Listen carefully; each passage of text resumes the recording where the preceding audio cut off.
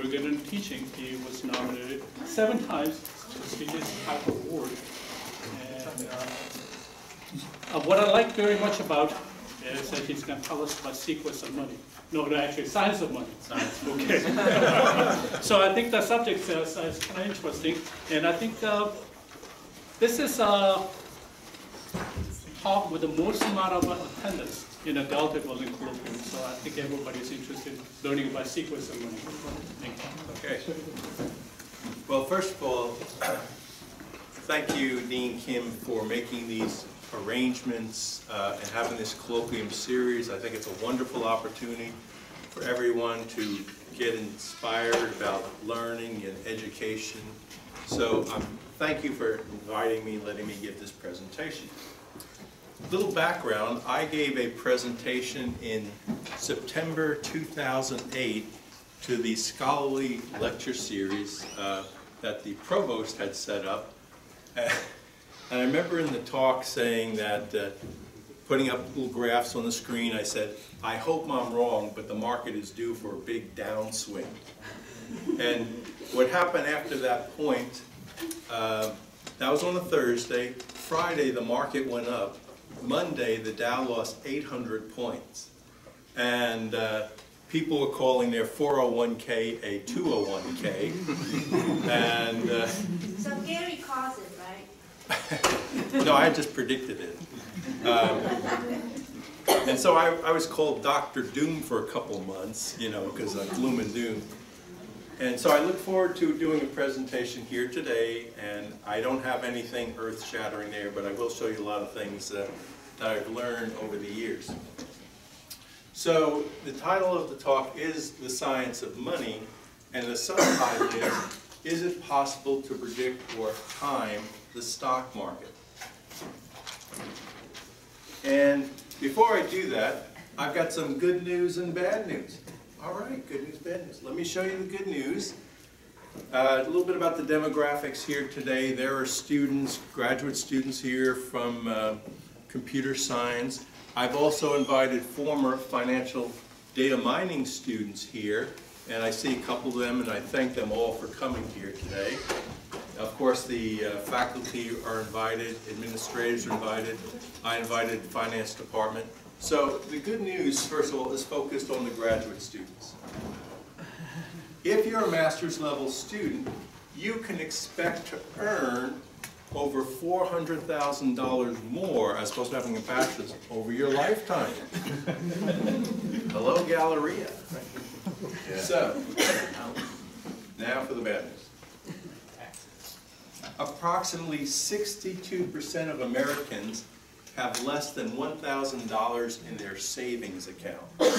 And 21% don't even have a savings account. So the idea is that if you're going to have all this money, I'm going to be talking about how to have your money work for you, but if you don't save any, you're going to have a problem.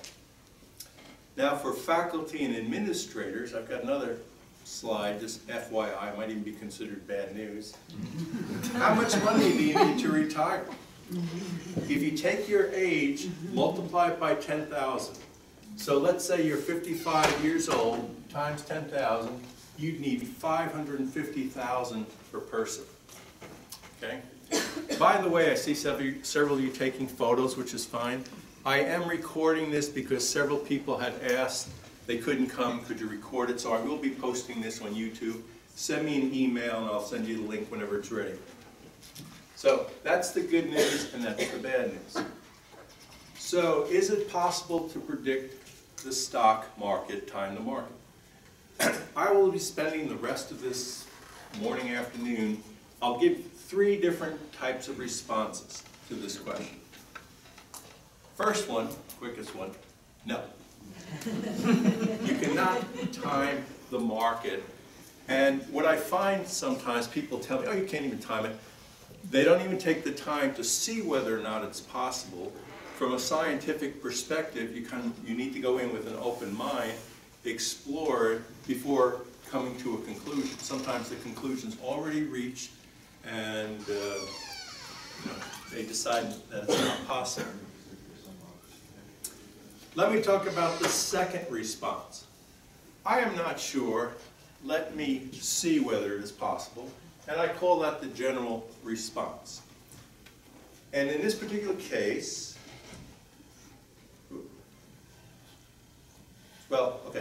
in this particular case, in terms of timing the market, what that means in this context is to apply mathematical formulas, which are known as technical indicators, to make buy and sell decisions. Now, I've had some conversations earlier. Some people are fundamentals. They don't look at this types of stuff.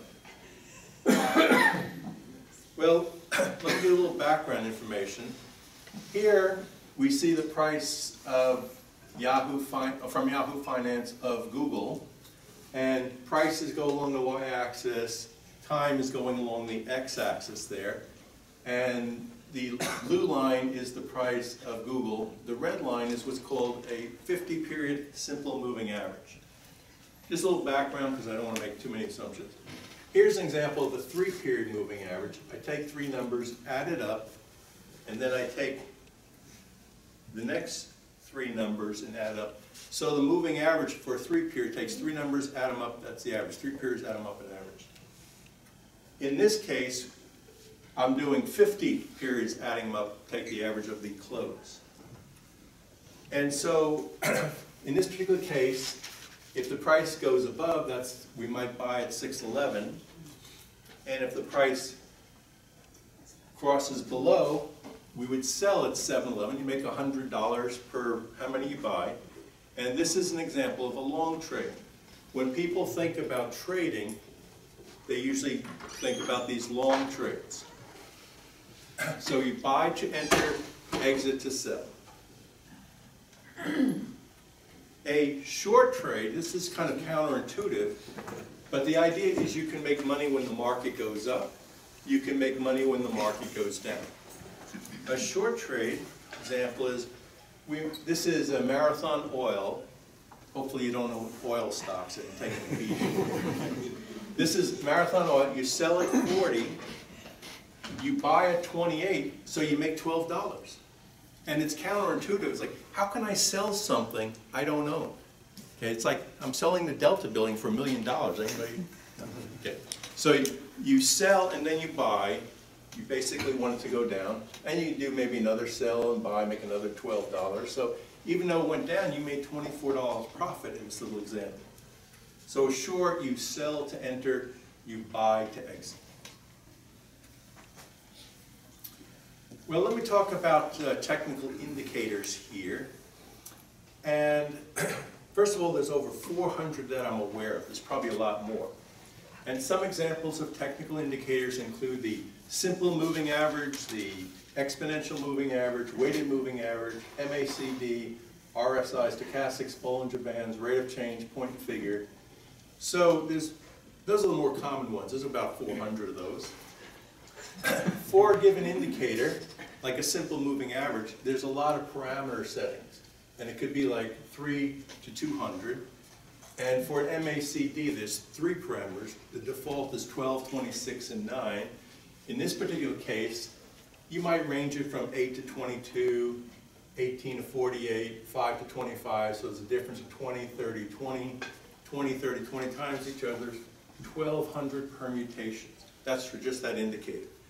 So, as you can imagine, with all these indicators and all these permutations, I would say, conservatively, we're talking about 1 terabyte of 1 trillion permutations for a buy and 1 trillion permutations for a sell. Now, that ignores things like what market you're looking at, money management, stop limits, things like that. So the idea is the search space is huge. There are a lot of different permutations. Well, how do you go about timing the market?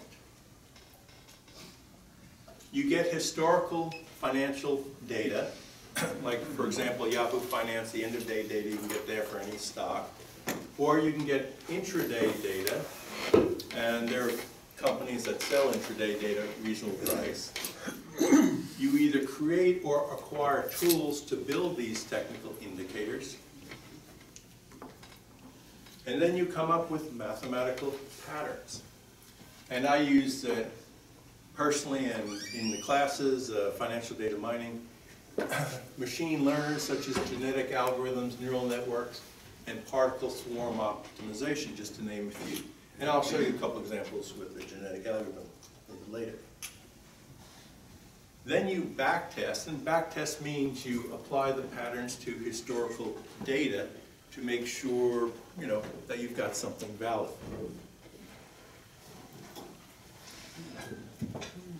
And then you test with what's called a paper account. And a paper account, the idea of a paper account is you're making money, but it's fake money. It's not real money. You lose money, it's fake money. Okay? And the next step, which I didn't show, is you eventually move to real money, trading this. Okay? And so if you are going to move to real money, you want to make sure that your model is very credible. Okay? Any questions, by the way? So far, so good. Just interrupt me if you have any questions. Well, let me show you an anatomy of a trade, and then you'll see why I'm talking about this in a moment. Here's a screenshot from Interactive Brokers showing Apple Computer, and you see a bid of 100 and ask of $100.01. So some people are trying to buy it at 100, some are trying to sell it at 101 cents. And if I put an order in that looks something like this, it says I'm trying to buy it at 100, and this means I'm trying to buy 100 shares at 100. You see the word stop there? That's called a stop limit. So I'm trying to buy 100 shares at 100. If the order gets placed, it puts a stop limit in. So if I have $100, I'm hoping it goes up. But if it goes down, how much pain am I going to tolerate? If you remember Enron, that went from $30 like down to 1 cent. Okay? We don't want to get in that situation. So we put in a lower limit that says that's how much financial pain I can tolerate, 95. Stops are very important. Okay? Catherine? I got a question. About the stop limit. If I'm looking at this and I'm seeing the buy and the sell, is this assuming that you own both of these stock, that you own the stock already so you have the option of selling it, or are we discussing the... No. If I hit the transmit button, okay, and the order is filled at 100, that means I own 100 shares at $100, and then it puts a limit at 95. And that means if the price drops down to 95, it automatically sells it at 95. Exactly. Okay, I got it. In other words, I'll buy it at 100, but if it starts to go down right away, I check out at 95. Yes. Got it. Thank you. Otherwise, you're keeping it, right? You're not trading it. If you keep going, then you keep it. Right. If it doesn't go down, in other words. If it doesn't go down, then at some point I want to decide to sell. Okay. Here's something, let's say you had $100,000. This is why stops are important. If your $100,000 went down to $10,000, you lost how much money? 90%, right?